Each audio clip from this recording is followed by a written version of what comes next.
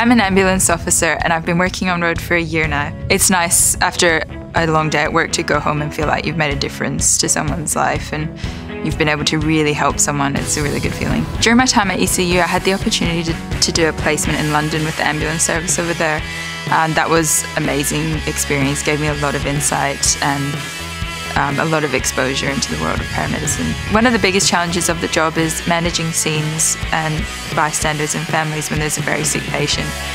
Through ECU I learned lots of strategies and tricks that I can use to help me to help families through these events.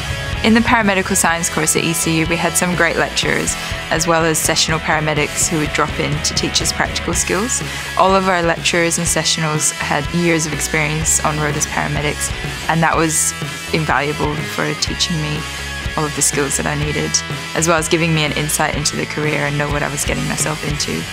The paramedical science course at ECU gave me the opportunities, the clinical skills, and the confidence to be able to handle any situation as an ambulance officer.